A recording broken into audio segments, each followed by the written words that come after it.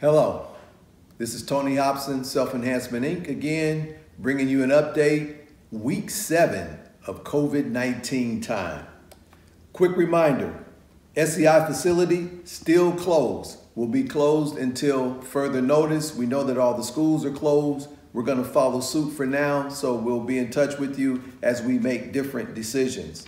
Staff continue to work remotely. Again, you can hit them by email or on phone or leave message. School virtual classes, we have our after-school program classes. Many of those things are still happening for us right now.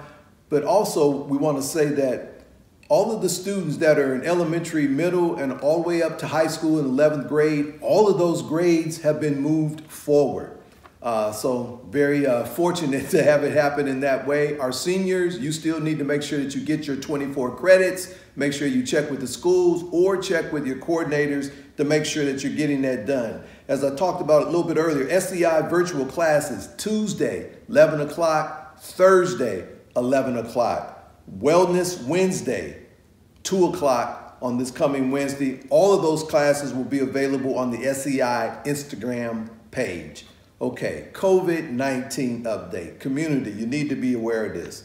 The governor has outlined a way to move forward over the next month. Things you need to know.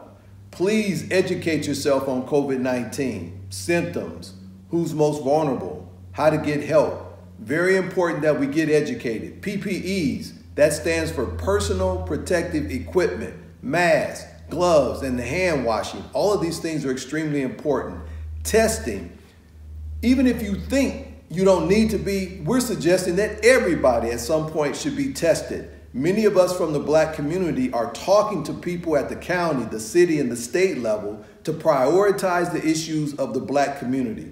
Even though Black people are disproportionately impacted by COVID-19, no specific response from our government locally has been done as of yet. So please stay tuned as we look for ways to bring more information and bring some of these PPE equipment and make them available to our community.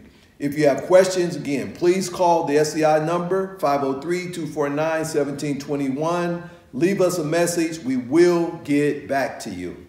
As I've said to my staff, in the bank of life, you must deposit enough hope, enough happiness, and enough faith to meet the emergencies that will come. And we know they will come. If you haven't done so, do it today.